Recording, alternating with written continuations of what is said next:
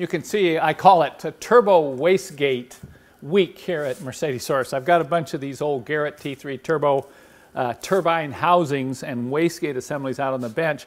The reason I'm doing this is we're getting quite a few requests for some of these parts, and a lot of these parts are not available new any longer. So if you've got housing, turbine housing problems, and I'll show you in a second what they can be, or if you have wastegate issues, you know, you're going to have to sometimes look for good use parts. So this is another good resource that we can offer our customers. We do have a lot of these parts available on our website. So, but I thought I'd just kind of give you a brief overview. This won't be an in-depth video, but give you a brief overview of you know, how the wastegate works and what some of the problems can be with it. Here you can see a close-up of the turbine housing. The turbine wheel fits right in here, and hot exhaust gases from the engine enter here and spin the wheel, okay? But notice this, there's a problem with this. Look at these two broken off bolts. This is very common on these as they age. These bolts get rusted in, and it's very difficult. If these are severely rusted, it's very difficult to tap these out and get the threads correct on them. So sometimes if you do break off one or more of these bolts when you're removing the turbine center section, I recommend you get a replacement housing. In the end, it'll probably be less expense and less effort than trying to get these broken bolts out.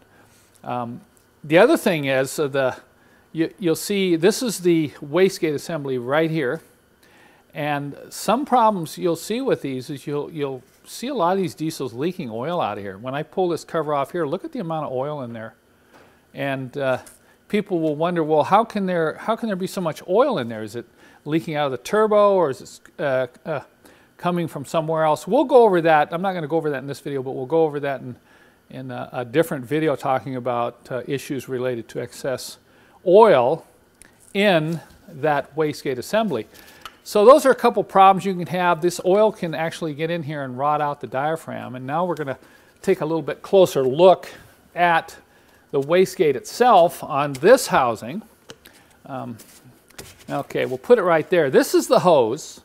This is the hose that comes from the compressor housing, which sits up higher. And the purpose of the wastegate right here is to prevent overboosting the engine, intake pressure overboost. So if there's too much pressure building up in the intake manifold, pressure will come down this hose and enter this chamber right here. See this? It'll enter this chamber. And I'm going to open this up so you can see it. And inside the chamber is a diaphragm. And it's a spring-loaded diaphragm. And the pressure will push here. And when it pushes on the diaphragm, guess what it does? Right over here. See that? It opens this valve right here. Opens the valve, so exhaust gases coming out of the engine will then divert and go right out the exhaust pipe, and they won't pressurize the turbine wheel. So that'll reduce the boost pressure. So that just gives you a kind of a simple overview of what the inside of this boost wastegate looks like and what its function is. Some of you watching this already know that Mercedessource probably offers the best T3 turbo overhaul kits on the market for you to do this yourself, to really overhaul your turbo on your own older Mercedes diesel. But you may not know that we can also help you with some wastegate issues, okay?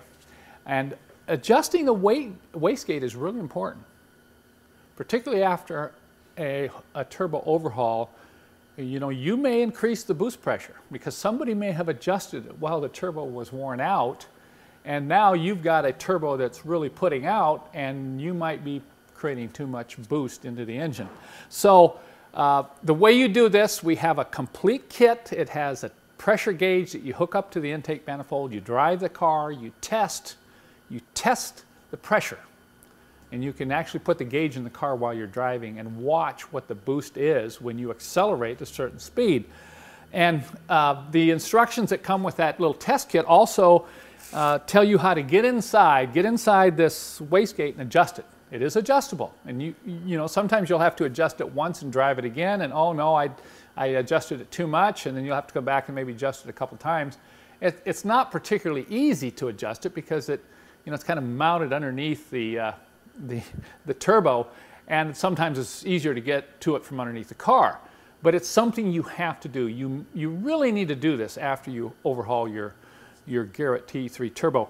Also, I have on my website, I have an on-demand video which will take you through a step-by-step instructional process of removing this from the turbo. Removing the entire, we'll go into it, show you all the guts, all the individual parts on the wastegate, and kind of show you how to inspect for wear, what parts you may need to replace, and what you need to be looking for if you're having problems and you can't seem to get that boost adjusted properly. It's probably something wrong here in the wastegate. So also keep in mind, if you need wastegate diaphragms or wastegate assemblies or turbine housings, we also have these available on our website as well.